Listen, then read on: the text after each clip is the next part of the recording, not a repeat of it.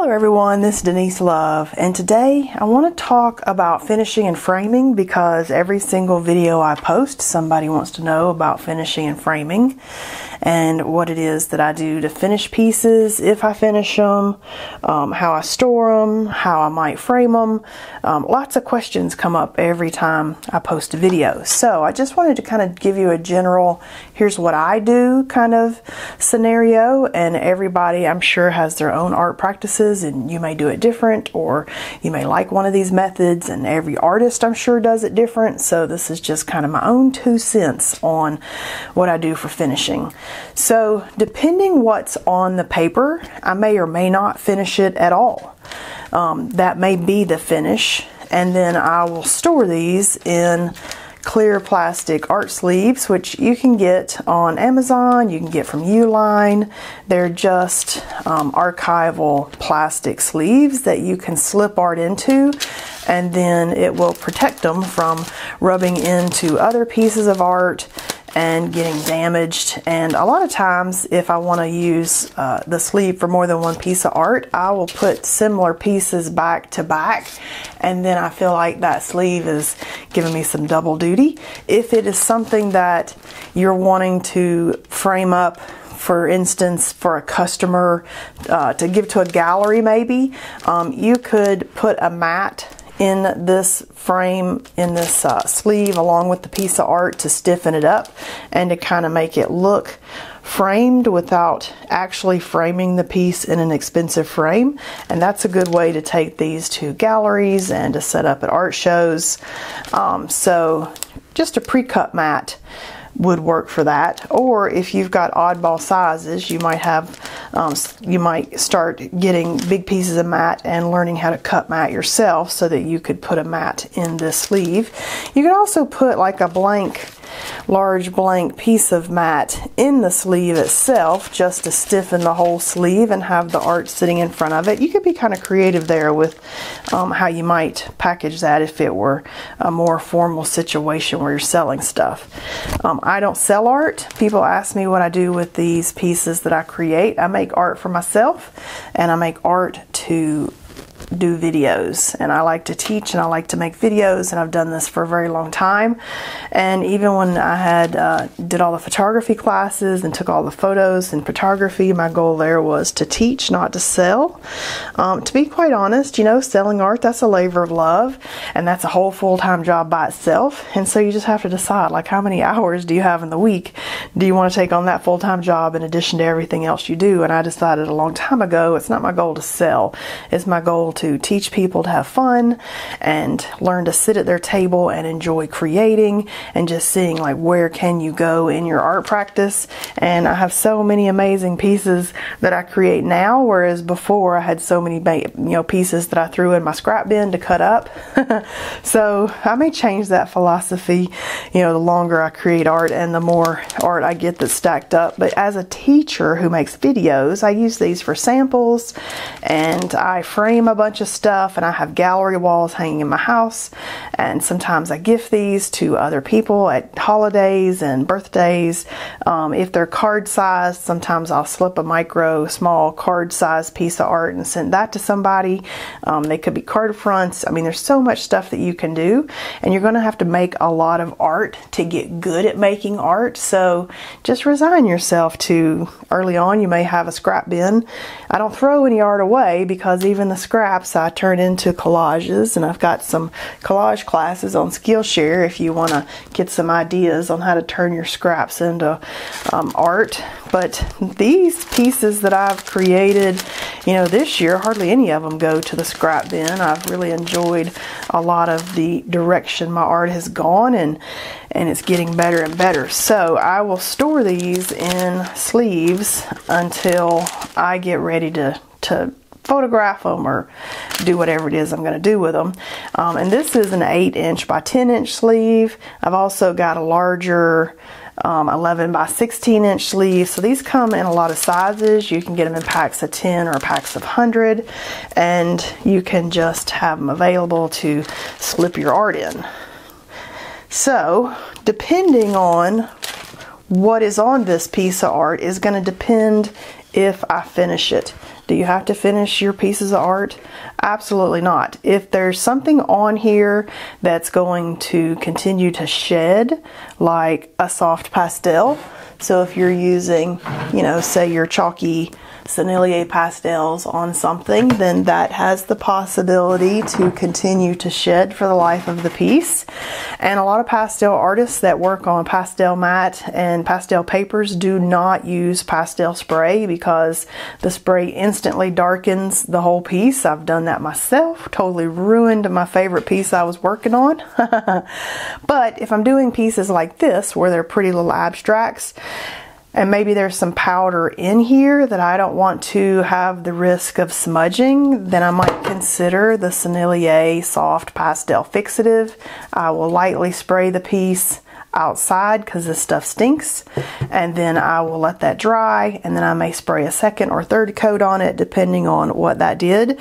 And I would always do a small sampler piece before I would ever do that on the important piece. You'll learn a valuable lesson if you do the important piece and you're like, uh-oh, it did something I didn't expect. So definitely do this on a non-important piece first to see how all of the art materials you're using and the paper that you're working on, how it's going to react. If, like on this piece, I used oil pastels, I am most likely every time going to use the Sennelier Oil Pastel Fixative, simply because oil pastels seem to not really ever completely dry, and if you hit these spots with the fixative or a light coat on the whole thing to keep it even, then it will let that set up and kind of harden, and when it otherwise wouldn't really do that. So on pieces like this, I would very strongly consider the Oil Pastel Fixative by Sennelier. If this were just watercolor and I didn't use oil pastel on it, and I just did marks and things that are pretty fine on their own, I would generally not fix it. That's your choice, because usually it's going to get framed or it's going to be in a sleeve and it's going to be protected, and I'm just not worried about it. If you're selling the pieces and you're really concerned how a customer is going to handle it, then you might consider finishing it, and that's just kind of your choice on the direction that you go.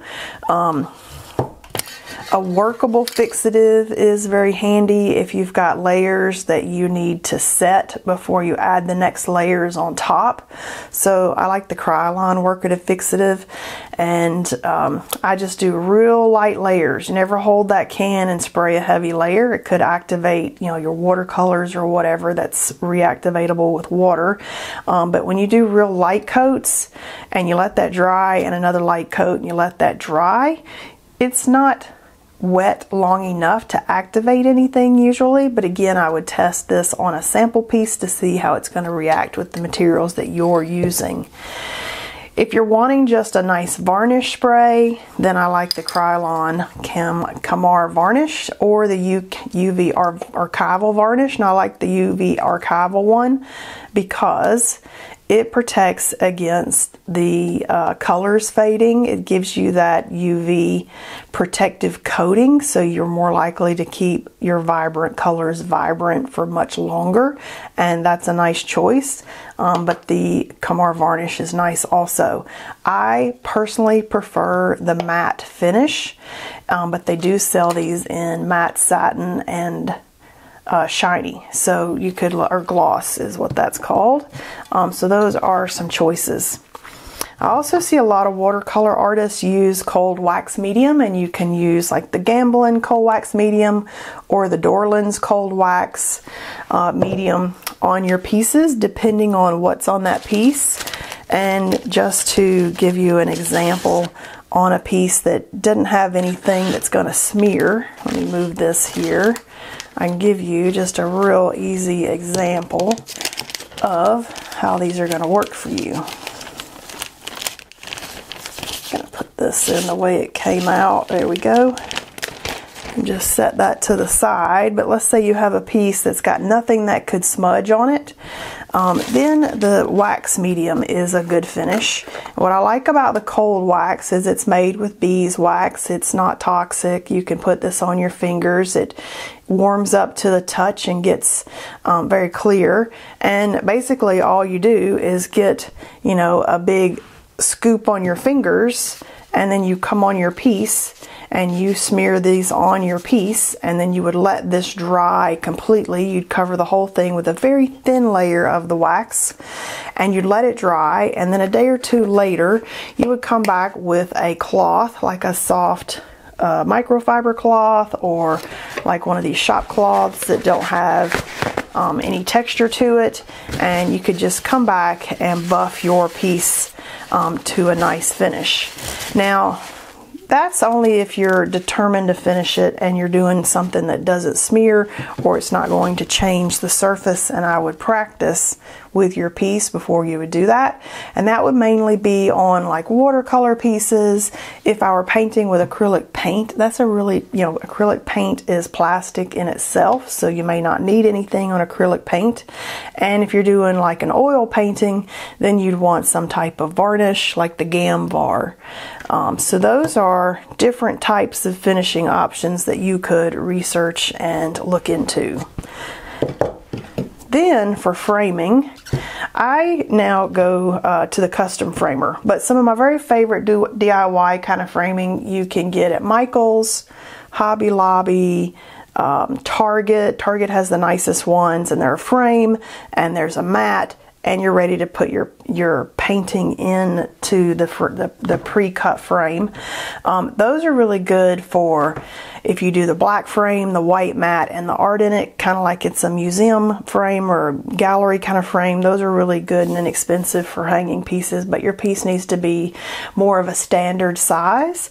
And a lot of pieces that I paint, they may or may not be standard size. And sometimes I like to decal the edges. So a lot of people have said, what do you do with the pieces where the edges are deckled? And I float frame them. So that means that that piece of art is floating in here. There's a pretty color mat behind it that kind of sets off the piece of art, and then that art's mounted on top of that. And I don't do this myself, so I don't know exactly what the framers use to lift that piece of art off the mat. It's some type of foam core or double-sided adhesive with foam core in it or something that's about that thick, because it is sitting up about 1/4 of an inch from that mat. And then inside the frame they have spacers keeping the front of the glass from touching the piece of art. So they are kind of, there's a spacer in there giving that distance so that the art's not squished in there. And she special orders a thicker frame to make all that possible, and then finishes the back with a dust cover. So this is what I'm talking about when I'm referring to float framing a piece that you have deckled the edges and created for that. And I don't do that myself, but you maybe could. My very favorite semi-custom frame destination is Frame Destination. And what I like about Frame Destination is they will custom make a frame for you in the different frame materials that they offer, and cut the mat in the specs that you ask for, and they'll send that to you, and you'll have a custom frame a lot cheaper than going to a true custom framer. So Frame Destination is a wonderful online source for like a semi-custom type product where you're ordering a custom frame and you're mounting it yourself. I just wanted to mention that just in case you were interested in an option and you had odd size art and you can't pick up a frame off the shelf. And then of course my favorite way to frame stuff now is just to go to Custom Framer, because my Custom Framer is super creative. And you know, I don't get a whole lot of pieces done, but you're gonna spend on average for one like this, $250 would be about the price of a custom frame job. Whereas maybe with Frame Destination you'd spend $50 to $100, and maybe with an in-stock frame you'd spend, you know, $20 to $30 or less. So I mean, there's a big difference in framing and the looks that you get. But this is float framed. This is what I'm talking about when I'm mentioning deckled edges and float framing your pieces. And then this, of course, is just a regular piece framed with 2 mats. And if I was doing anything that had pastels on it, and I didn't want to finish the pastel piece, but I didn't want, say, the shedding to ever show in front of the mats, then I would have the framer put a little tiny space in between the art and the mat so that there was like a little gullet around there where it was set back a tiny bit, and they could do that with picture framing spacers. And then you have a little gullet for anything that's powdery that would fall down into that gullet, and you'd never see it on the outside framing part of it. But that's a standard double matted piece that I did, that I had framed. And then this is another float frame piece where I floated just a square edged piece on a pretty mat that was pulled out of the piece, and then some interesting frame around it. So I hope that gives you some ideas on some things that you could do yourself. I've had tons of things framed in my house, but some of them are in situations where they're not easy to pull off the wall, or we could look at all kinds of custom framing. These people get very creative in the stuff that they do. And then too, the glass. I want to talk about this glass real quick. This is non-glare glass, which is why you can see that ring light up there, but it's not taking over the whole picture. Whereas this one, if I did the ring light, you see how bright and glary that is. So this was standard glass, and this was no glare glass. I had these hanging on this wall and filmed in front of it for a while. And so that no glare glass was kind of nice for not picking up my filming lights and everything and glaring. And I think this one has the no glare glass in it too. This is one of my favorite pieces that I have framed. But the glass too is going to add to the expense. No glare is more expensive than just plain regular glass. You could also get the nice acrylic rather than glass, and then it's less likely to break. So you have a lot of options and a lot of different things that'll influence the pricing of the pieces that you create. So just look around, get creative, start pinning some ideas on how you like things framed. You might look up framing and start pinning different things and have an idea board. And then I hope that gave you some ideas for framing and finishing, and how you could store things in between all of that while you're deciding what you might do with your pieces. All right, I'll see you next time.